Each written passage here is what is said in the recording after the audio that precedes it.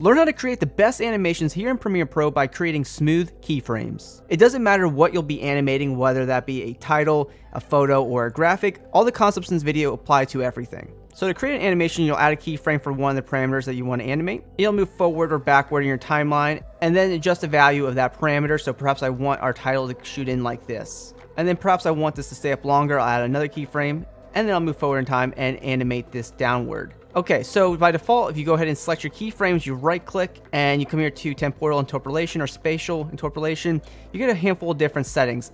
This doesn't matter. We want to create very smooth keyframes. What we're going to do is come here to position the parameter that we added keyframes to, open it up, and you're going to see the velocity line of these keyframes, and everything here is linear, meaning that this position animation is going to be at the same speed throughout the entire time. But when you select the set of keyframes, you're going to see these handles here, and we can move them around to change the animation style of our parameters. Now that I changed the velocity keyframes, you'll see that the title slows down before it comes to a complete stop. And I can do the same thing with the other two keyframes as well. I can maybe bring both these inward, and this will create some great contrast in our animation speed. So by adjusting the velocity handles in the keyframes, you're going to be able to create unique animations very smoothly. If you're looking to save time and produce awesome work right here in After Effects and Premiere Pro, check out our links below to get access to our Motion Duck extension, which contains thousands of editable templates that are easy to update and ready to go for any commercial, client, and personal project within seconds.